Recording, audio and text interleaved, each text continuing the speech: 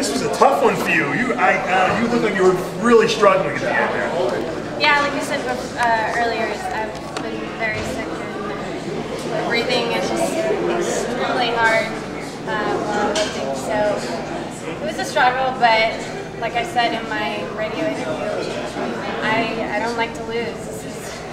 The gym is my world. The advantage was that you knew how many you had to do because you won the deadlift, but then Nick Hardy put up a tremendous amount of reps, 125 curls. You had to see that was going to be a problem. You knew that and then Alicia Harris came in here and put up a very big total. You knew you had to beat 91 reps to cinch this thing. How hard was it? You look like you were really struggling as you were approaching that 90 mark. It was extremely hard. I was nauseous throughout the whole thing. Was this the toughest competition you ever had to overcome as far as adversity goes? Yeah, the second, yeah. Hardest. And I know you muscled out those 100. You could have stopped it at 92. You originally told me you wanted to do 200 reps. Do you think you're capable of that if you're healthy? Oh yeah, extremely. Yeah. So we're going to have to get you back here because you just stole $1,000 out of my pocket. So you got to give us a chance to see if you can hold that title in your corner. Definitely. I'll be back.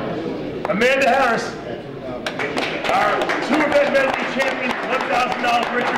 I know you wanted to ask her a question, Derek. I forget. We're talking before. Ask her a question? You want to ask her something? I forgot. I'll do it. Now, I know Derek and I were talking about pain tolerance and how it is to train through that pain zone. Tell me what you were wondering about her when she was lifting. Well, both Nick and her, I was extremely impressed with how far they would push me on the pain threshold.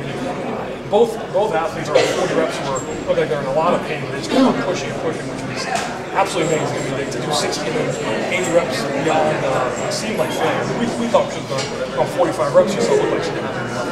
So. How do you do it? Listening to my coach, which was my dad over the years, is you got to push through that. You got to, how bad do you want it?